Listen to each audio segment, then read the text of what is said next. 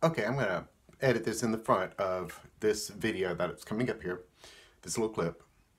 I am speaking from the heart. This is all real to me. This is the way things are for me. We watched a movie the other day. I think it's based off a book called A Wrinkle in Time. And there was a phrase in there that really sums some things up for me. It goes something like this. All that is seen is unreal. All that is real is unseen. I know you're not supposed to talk bad about people, and I really try to avoid it. I just don't know how to talk about this without going into some of it. And I just don't know how. Maybe, like I said before, I'm dense. I'm just dense. I just don't know any other way to do it. All right. It's late at night, so I'm actually having some more calming tea here. Oh, this is a mug my niece gave me. Very nice. But I thought I'd address something, that last video. There was a commenter on there, and I do appreciate the comments, even the negative ones. So, interesting comment. And so I put a long reply to it, so I thought I'd explain some more stuff here. Me and my dad hadn't got along for a lot. And honestly, most people probably wouldn't have either. Some things that have been said and done, anybody who's savvy on the internet or modern day even knows how to use electronics would not agree with him. And it got bad enough to where I actually did work for him directly at one point, and some things were happening on his end with employees. I said I don't post this kind of thing here, but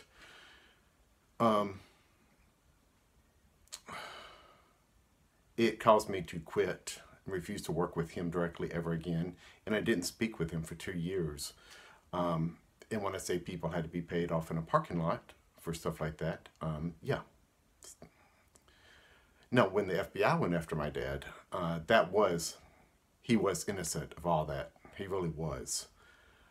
So he really was innocent on that. And the FBI was completely wrong, and they are evil and crooked. They are. But let me just put out here. So there's been some dark.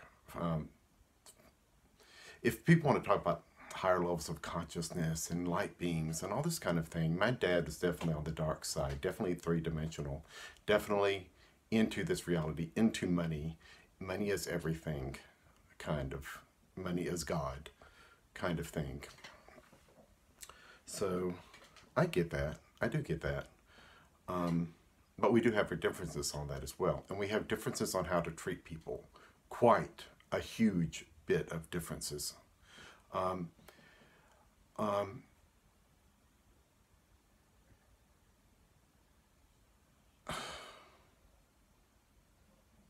sorry. I am telling some on my dad, and it's not good. But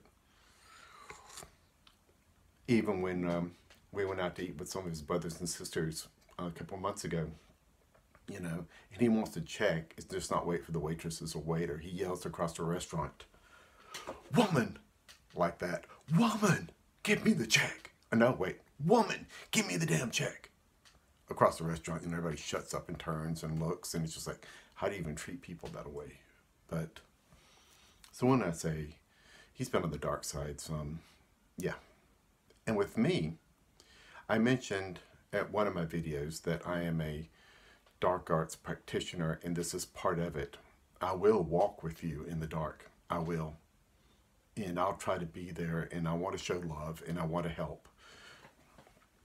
Some people may not listen. For all my life may not listen, but maybe at some point something will get through. So I do want to help. I try, and I do things wrong sometimes. Maybe giving the money back and wanting hugs was the wrong thing to do. I am trying to make a point that you don't have to buy love and get that through to him, and that is difficult, very difficult to get through. I've done this all my life. When I say walking in the dark, so I titled this thing "Walking in the Dark." Being a dark arts practitioner, this is what I do. I even did this way back in young teen years. I'll give you another example. Way back in that holidays, there was a guy that didn't have any friends, lived on the wrong side of the tracks, kind of thing. No friends, but I saw potential in him. It's like I could see that he could be more than what his parents were. You know, that he really wanted more for himself, but he couldn't get out of it. He just needed a friend. So I decided to be friends with him, and he really appreciated it. And I think it helped him a whole lot. I don't know if it helped him enough, but it helped him a lot. To the point, at one point, he even saying to me, "Thank you for being my friend." Not a gay way or anything like that, nothing like that, but he was just so thankful to have a friend.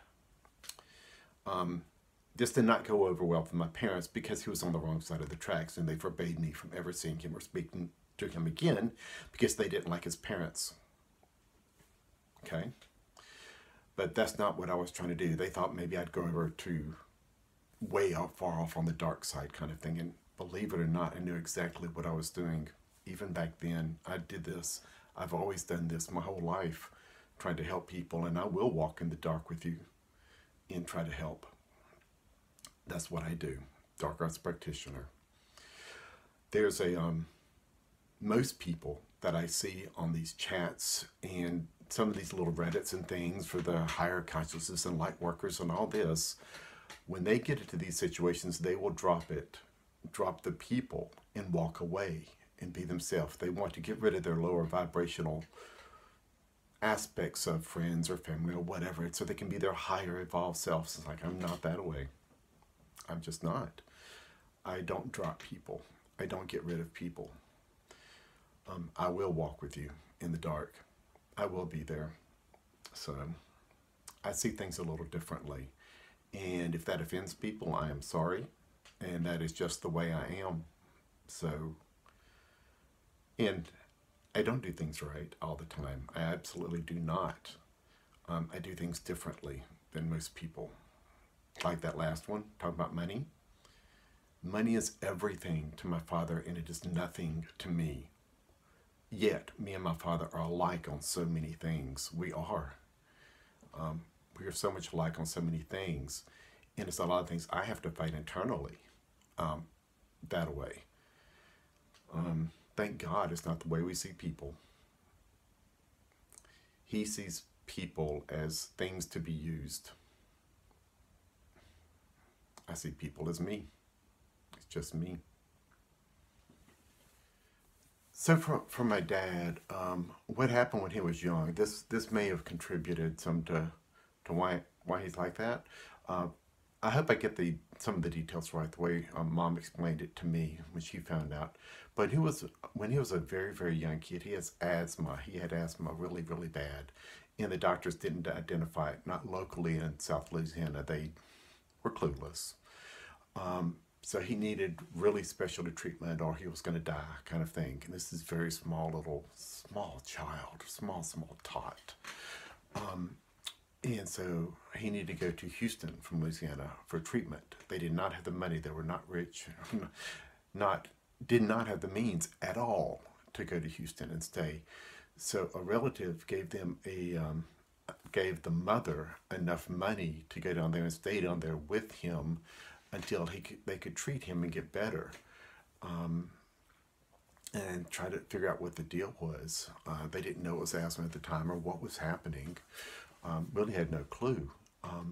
So the mother and my grandmother and my dad went to Houston when he was a very small tot. The problem is when she got there, she just dropped him off and left. She left. She did not stay there. She went and bought furniture and curtains and things like that and went back home. She left him there alone as a very small tot. That had to have some kind of effect on him. So I'm guessing that was part of the problem. And this was left alone for months. He was down there for months, not just a few days, but months with no family, no one there, just him alone. And so I can only imagine that had some kind of effect. So, you know, he does need love.